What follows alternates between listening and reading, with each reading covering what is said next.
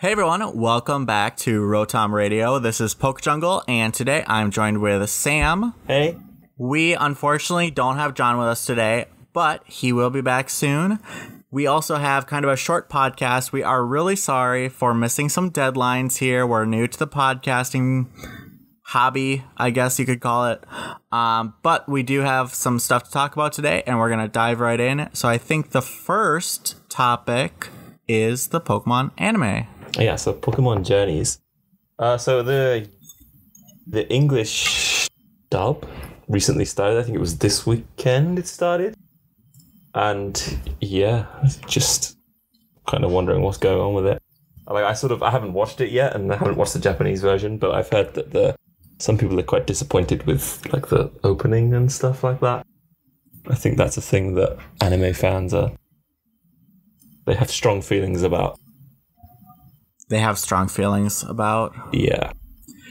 I thought they were going to get that Netflix money and... Is it on Netflix? Get, I completely forgot about that. Yeah. Oh, okay, I'll watch it I thought they were going to, get someone famous, I don't know, like the Backstreet Boys or something to do the intro, but... even the ending, the Japanese ending sort of just runs through... I don't know how many Pokemon it is, but it's kind of almost like the Poke Rap. And it just...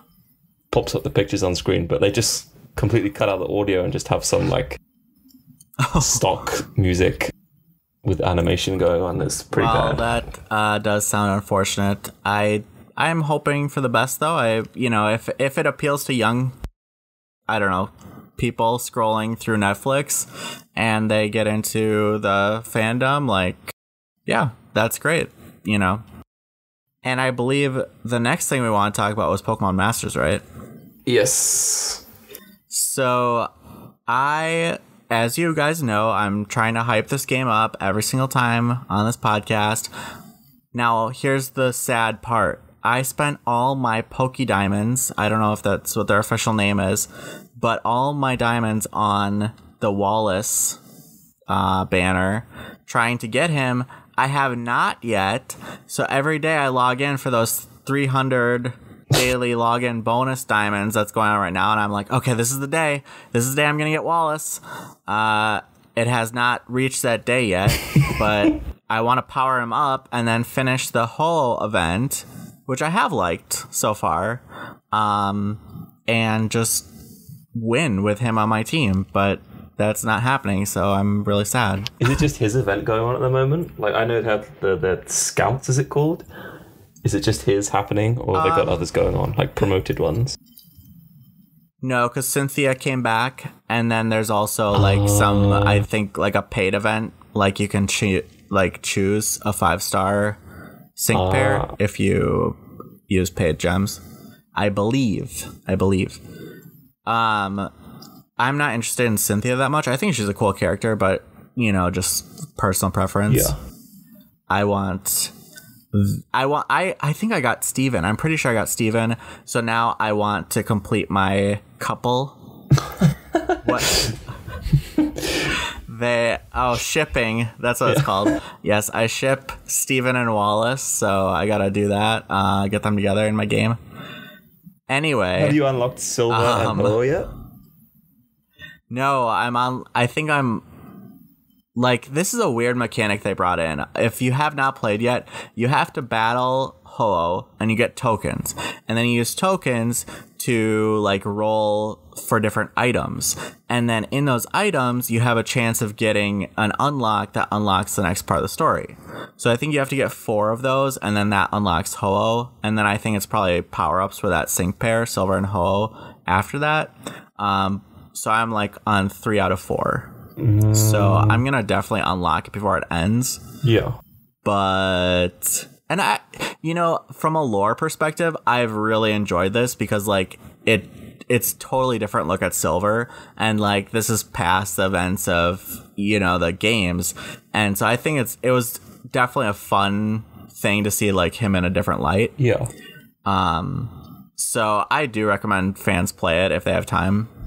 Just for the story, I guess. I do need to. It's still broken on my phone, so I'll play it on my iPad at some point. But I think the last one that I did, the last story, was the second... Was it the second rerun of the Solgaleo thing, or the third? I don't remember. Oh, I think it was just the second. I think it just came back. Yeah. Yeah. Other than that, I haven't. But I really want to get Elisa? I have no idea how you say her name. With Rotom, because... I think it's Elsa, the one that sings Frozen. No, not Elsa. I didn't know she was in this game. Did they do a crossover? Yeah, Cryogonal is her Pokemon. No, it's Galarian... What's his name? Darmanitan. The snowman one. But yeah, I really like all of the sort of pairs that they're doing, the sync pairs. I think they're all... Yeah, I got her Signa suit, and that's one of my favorite pairs. So, just saying. She's default with Zebstrika, is it? Yeah. I don't like that. But, no, her Rotom's a lot cooler. Pretty good as well. Yeah. Anyway, I think we also have something else to talk about today. Oh, so yes, it's May. If you didn't know, it's now May. But the past 2 years, so in 2019 and 2018, the Pokemon Company have sort of held a press conference in May. And yeah, do you think they're going to do one this year? What would you like to see lined up? Well, who did this information come from? This information came from Pokemon Company, but we also have our friend. Have our friend Joe, lovely Joe Merrick of Cerebi.net, who Joe explicitly stated that there will be. My boyfriend Merrick has said this. So basically, Cerebi confirmed that there will be a press conference in May. So it does make sense, though, that we get one more info drop before the DLC. Yeah, I mean, it's perfect timing. Like, there's been nothing on that, well, since that last trailer, and that trailer didn't really show anything. There's been nothing on Sleep. Oh, that's true, too. We're almost at the midpoint of the year, and like, even, like, the Go... Isn't there still a lot of, like, Go connectivity stuff that isn't in home and stuff yet as well? Or am I imagining that's true, that? too, yeah, they need to update it. I'm sure, like, this health situation's really impacted, them, but... But yeah, in terms of the DLC, what do you want? What do I want? Oh my gosh, that's such a deep... What do you want? Existential question. What do you want? I would love to see at least 10 Galarian forms, which seems like not that big of an ask, considering what we've... I guess in part 1, maybe it's a big ask. But, they showed quite a few, like the Reggie trio, like the new trio or whatever, and then also the original Legendary Bird trio. So it does seem like they're introducing quite a few, and I'm hoping that they didn't, like, reveal the majority of what we're going to get just, in the reveal trailer, but... I'm also sort of wondering if... So the Isle of Armor isn't so much focused on the raid battles, is it? That's the Crown Tundra? And I was sort of wondering if they would maybe considering doing a few more Galarian forms in the Isle of Armor, and then leaving sort of new Gigantamax forms for the Tundra. Yeah, that wouldn't be a bad idea, to be honest, just because there are different focuses for each. Yeah. I mean, from what we've seen, we don't officially know exactly, but the tower, like the main draw of the first DLC, the tower thing, on paper, it sounds a little bit underwhelming to me. Like, I'm just kind of, in my mind, it's kind of like, I don't know. I'm actually, in my mind, when I think about it, I think of the Sprout Tower. Do you remember back in Kanto? Like, just climbing up. Isn't the prize of it that you get Cubfu? No. I can't remember which way around it was. No, you get Cubfu and then its evolution's decided.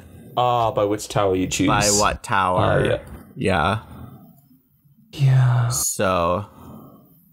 We'll see. Yeah, and unfortunately, like, we don't have a lot of time to drag its appearance today, but Sam and I have talked before. We're not huge on Cubfu. I think it's the eyebrows and the mouth for me that do it. Yeah. Skinny legs, And skinny those- arms for me. Sorry. I don't know what those feet are. But you know what? That's the same problem I have with I always forget its name, but Scorbunny's final evolution, is it Reboot? Or is that the second one? Cinderace is the final. Reboot is the second one. Yeah, Cinderace. Yeah, Cinderace's hands are just too small. And I cannot look at anything except its hands. I think it's also worse because his arms are I guess his arms are kind of okay. But I don't...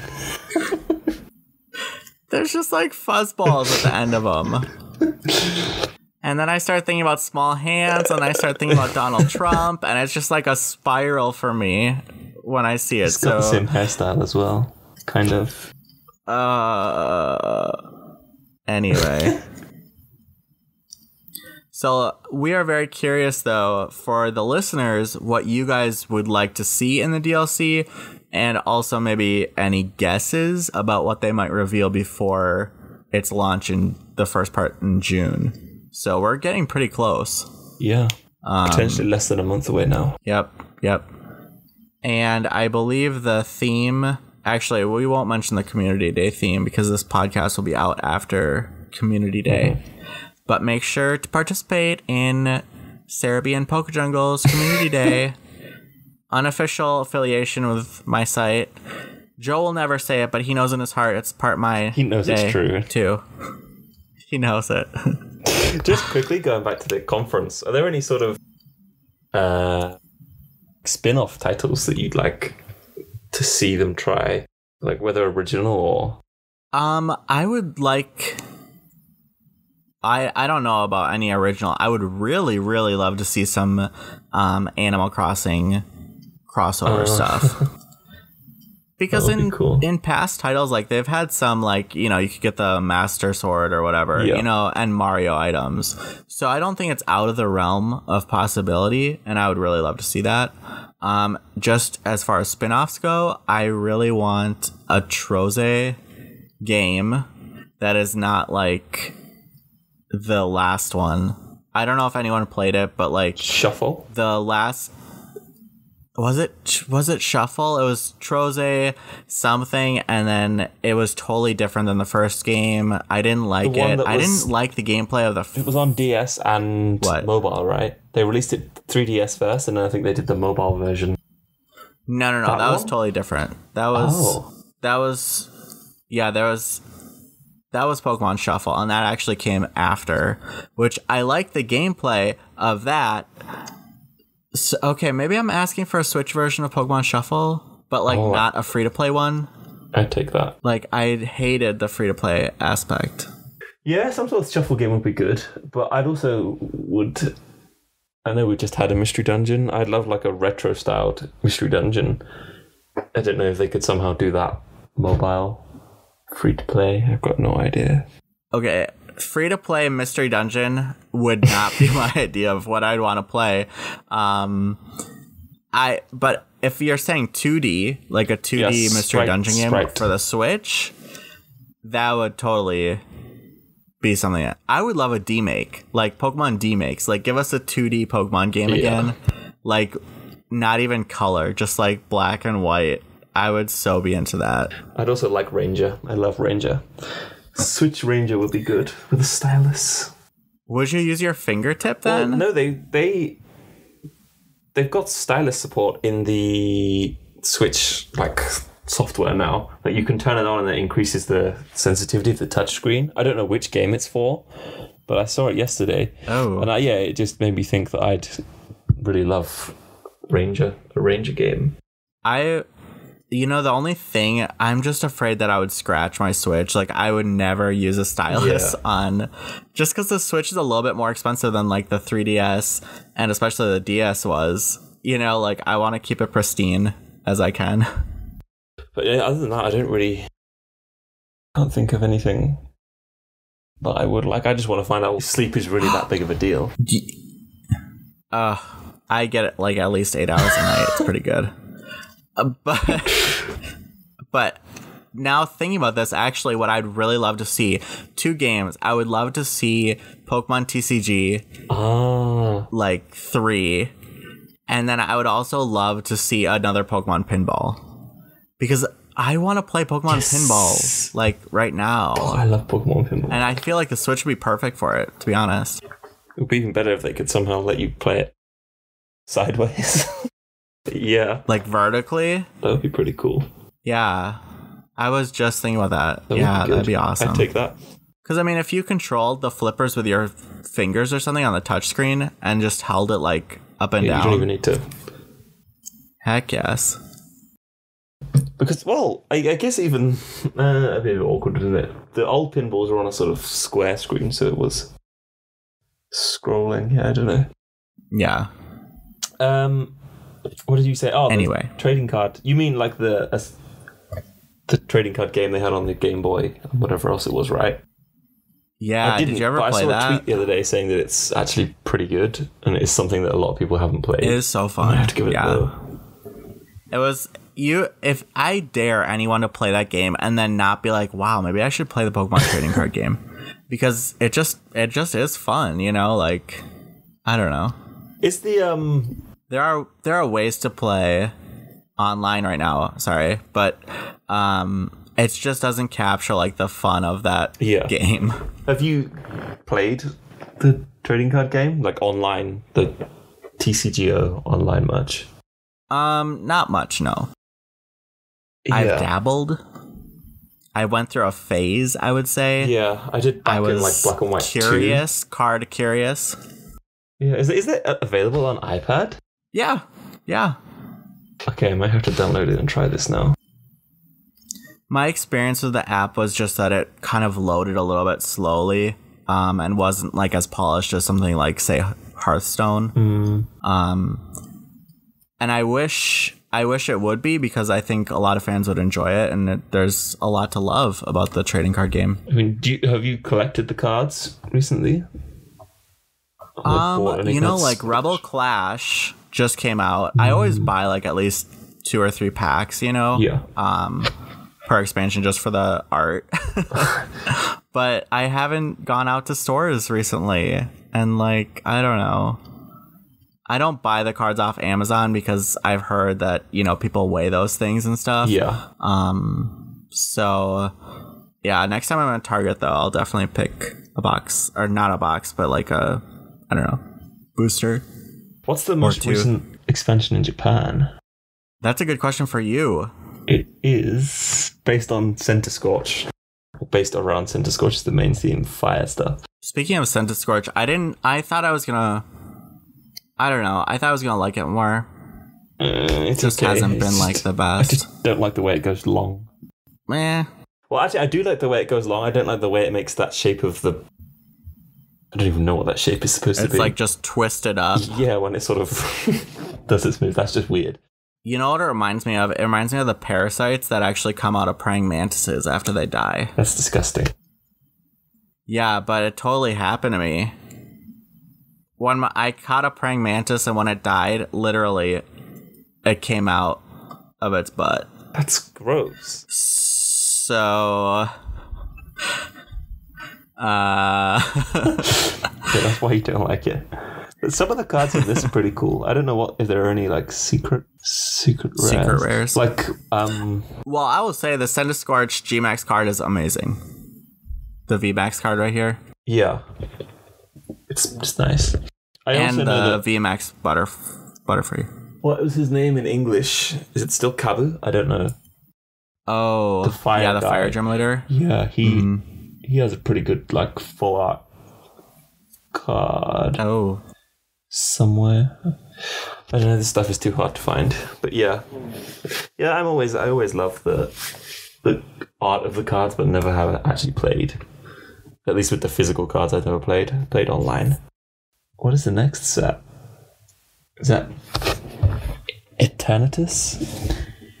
This is like getting weirdly like long and off topic a little bit, just because we're like expanding from this topic. But that was weird in the games that you actually catch, however you want to pronounce it, before like the box legendary. Did you find that strange? Yeah. Did you use it? No, I didn't really use it. No. I think the only thing I used it for was like a few raid battles, and other than that, yeah. But no, that is kind of strange. Because it can't Gigantamax. No, it's just... can it even Dynamax? I don't think so. No, it just... Yeah, no, it just stays as it is. Like, it's kind of... Because it has a Gigantamax form, doesn't it? You just can't ever use it. Because it would destroy humanity. Yeah. And it's, like, insanely powerful. Hopefully, if they're not planning on a third version because of the DLC, I'm really hoping they answer that in the DLC. Don't give us another XY thing. I don't think I've caught the box legendary yet. Neither have I. Just pretend we did. We're not real fans. Don't call us out on Twitter. We're Animal Crossing fans now. This is the Isabel's weekly podcast. Anyway. Not much news today, but did you catch that show with the comedians in? How do they write all the jokes? Yeah, some of her lines I have memorized now. Anyway, I think that's all we have. Yeah, we'll be back in 2 weeks, hopefully with more news, hopefully with John, and then hopefully there has been some kind of press conference and we can react. Yeah. Off camera, but you can hear our voices probably screaming. Wow! I usually let out a high-pitched scream. I'm not even going to do mine. I'll let it be a surprise. Tune in next time for this. Thanks, everyone. Take care. Take care. Bye-bye.